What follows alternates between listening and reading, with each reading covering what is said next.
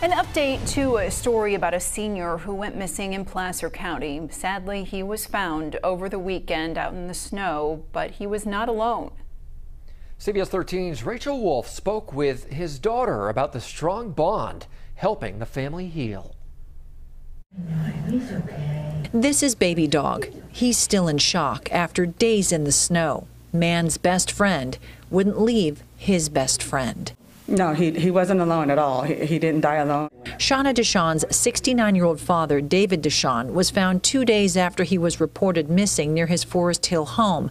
Shauna believes her father's car got stuck and he tried to hike home. He tried to hike up 200 feet that way, but I guess decided no, came back, went down the road, and hiked up the hill, up mile marker 18, and you can see his tracks in the snow. The Placer County Sheriff's Office found his body in the snow 100 yards from a neighbor's house. And Baby Dog stayed with him, and Baby Dog stayed on his chest to keep him warm. Yeah, the dog would not let the rescuers, the sheriffs, anybody near my dad.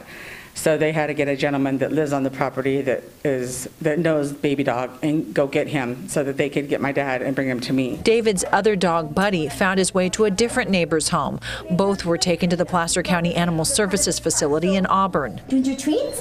Buddy is being treated with antibiotics. Baby Dog is suffering from a broken heart. Deshon's family cannot take both dogs at this time because her fence blew down with the last storm. And because they do fight. And I just feel like I need to take Baby Dog because that's a part of my dad now. I just want Buddy to have a very great home. Shauna, thankful and grateful for the help bringing the dogs and her father home. I got to tell my dad goodbye, that I loved him, kissed him, and so for me that's amazing. And I just wanted to thank Placer County Sheriff, KRVR 13, all the community for all your outpouring of prayers and love and support.